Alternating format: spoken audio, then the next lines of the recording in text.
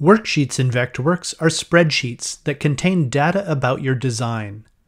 This data can be entered manually by you, or leverage the full power of worksheets by having them talk to your design. That is, the data in worksheets can be read directly from objects in your model, meaning schedules are accurate and errors are reduced. Working with worksheets is straightforward and intuitive, with all controls right at your fingertips in a visually pleasing modern interface. Worksheets are one of several kinds of resources in Vectorworks, meaning they are repeatable and reusable throughout your file and cataloged in the Resource Manager. A worksheet can be placed in various locations within your file, whether it's on design layers or sheets, and display the same data in every instance. Worksheets can be created in several ways. These include using the Create Report command to start a custom worksheet from scratch, specifying which objects in your model you want data from and what data you want from those objects, or to begin with a built-in pre-formatted worksheet to use as a starting point and then edit as you wish. Importing a common spreadsheet file format such as CSV or Excel, or creating a blank worksheet in the Resource Manager and setting its criteria to display the information you want. Once created, working with worksheets, whether it be their data or their formatting, is easily done via a clear, accessible interface. Looking at the overall worksheet window, the thin bar at the top is the title bar, where you will see the worksheet's name and controls for closing the worksheet, expanding or collapsing the worksheet, and the ever-present question mark that will automatically take you to the associated help system information. Below that is the toolbar and its tabs for general, formatting, and printing tools and commands. Next in line in the interface is the formula bar, and then the body of the worksheet itself. As you resize the worksheet window, many of the toolbar's sections also resize, reducing the on-screen space they occupy but still giving you access to their tools via popover controls. To collapse the entire toolbar, simply click on a tab. Clicking on the tab a second time reveals the tools again. And hovering your pointer over any tool reveals a tooltip that lets you find out a bit more information about what the tool or command does. Looking at the controls in the interface, the general toolbar contains tools and commands for recalculating or refreshing the data on worksheets that talk to your model, importing or exporting worksheet data, and placing your worksheet on a drawing. Basic commands for editing data in cells, a zoom control for your working view of the worksheet below, commands for resizing rows and columns, and a command to show or hide the working view of the grid below. The Format toolbar contains tools and commands for customizing the look of your worksheets and their data. Formatting numbers that appear in cells, including many standard formatting options such as decimal places, unit notations, leaders and trailers, and dates. Formatting images that you may have chosen to display in cells. The fill color, border style, and border location options for cells. The font formatting options for cells' contents. Alignment commands for the contents of cells. These set how text in cells will be aligned horizontally and vertically. And commands for merging cells, wrapping text in cells, and vertical or horizontal orientation of text. On the Printing toolbar are tools and commands for page setup and printing, page margins, headers and footers, and options for printing the column letters, row numbers, and database headers.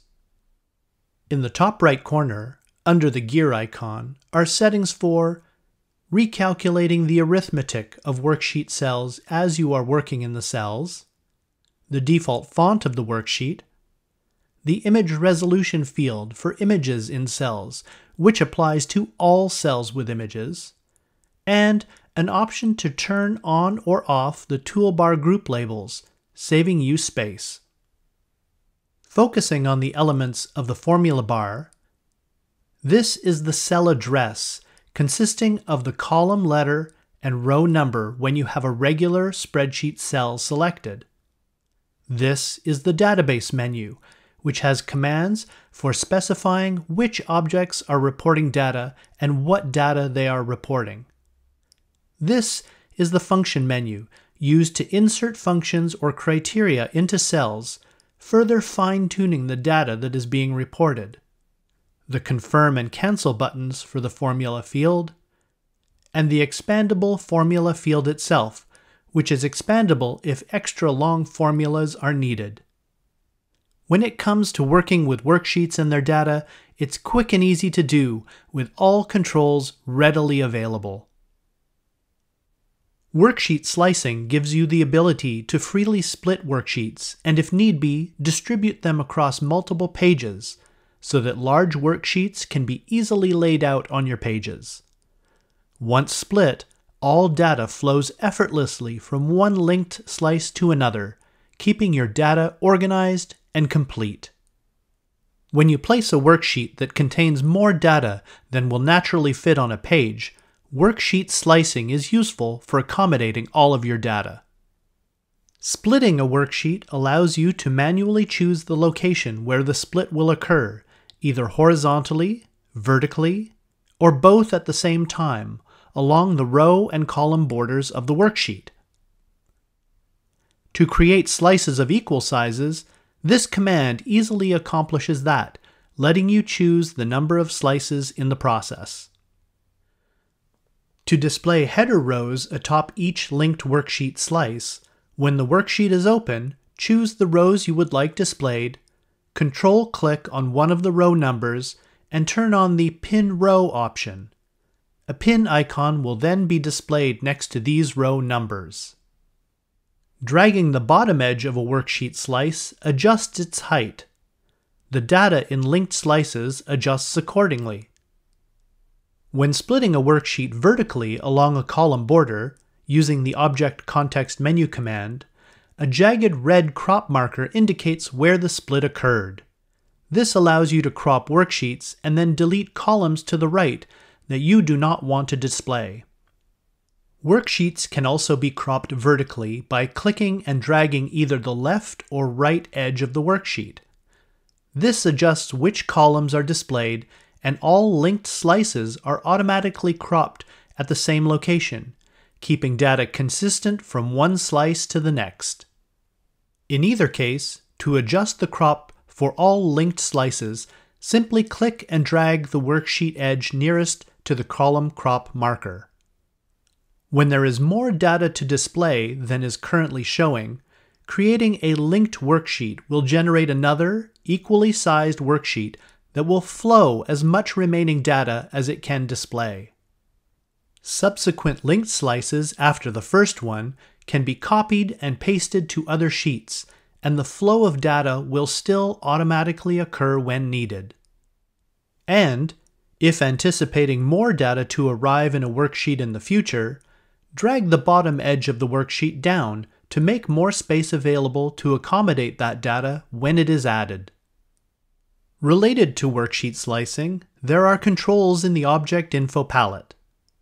The option to Display Worksheet Numbers displays a non-printing number with each linked slice in a series of slices. Acting the same way as the Object Context Menu command with a similar name, creating a linked worksheet creates another linked slice that will receive additional data from your worksheet. When you have multiple linked slices of a worksheet, the Select Previous and Select Next buttons do just that, even if linked slices are on different sheet layers. The Anchor widget allows you to specify which point of a worksheet is anchored in place or pinned when the worksheet expands or shrinks as it reports more or less information. The Unlink button will create a new, completely independent instance of the same worksheet in place of the slice you previously had. And, To automatically expand the last linked slice as new items are added to your design, activate this Auto Expand option in the Object Info palette. To remove all linked slices and start the layout process of a worksheet again from scratch, select this Delete command from the Object Context menu. The visual cues associated with worksheet instances and their linked slices are as follows. The blue icon near the lower right corner of a worksheet indicates that the Auto Expand option is on in the Object Info palette, and that this linked slice is the last or only worksheet slice in a series. It also means that this linked slice will automatically expand to reveal rows that have been added to the worksheet or shrink to fit if rows are deleted. The green icon indicates that the Auto Expand option is off in the Object Info palette. If this linked slice is not the last slice in the series, the rows that follow these rows in the worksheet are in another linked slice on the drawing. If this is the last linked slice in the series, this slice shows all remaining rows from the worksheet. And the red icon indicates that this worksheet has more rows of data available to display that it currently isn't showing in another linked slice. It is your cue to either create a linked worksheet slice to reveal that data, or expand the worksheet slice by dragging its bottom edge.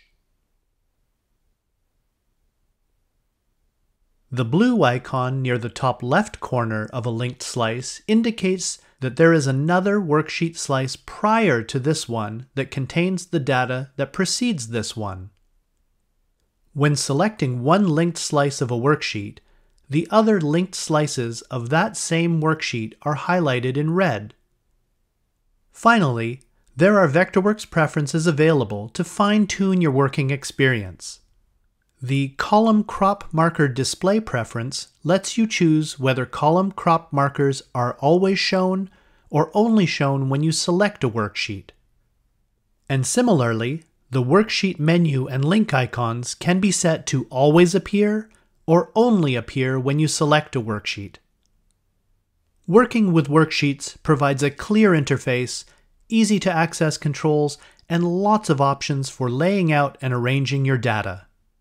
For more information, please consult the AI Assistant, online help, or Vectorworks University.